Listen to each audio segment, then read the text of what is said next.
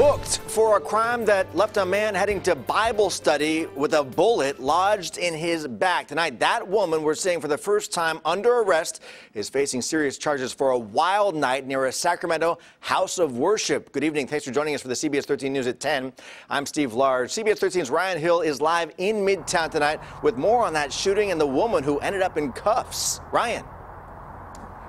Yeah, that's right, Steve. Sunday morning, there will be plenty of churchgoers walking up this ramp at Bayside Midtown Church as they head in for a new day of worship. But it's pretty hard to forget a place of prayer being surrounded by police.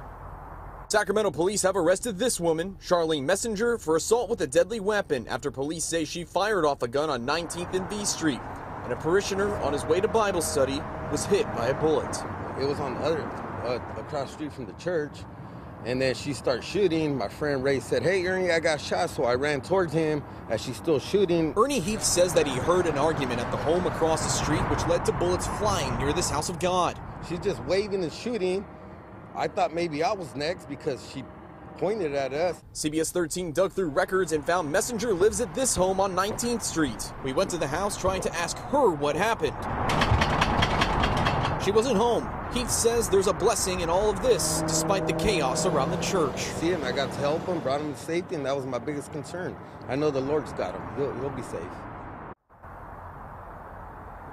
I spoke with some members of the Bayside Midtown community, but they didn't want to go on camera tonight. They told me that they're glad to hear that this man is recovering and glad to hear that he didn't sustain any life-threatening injuries.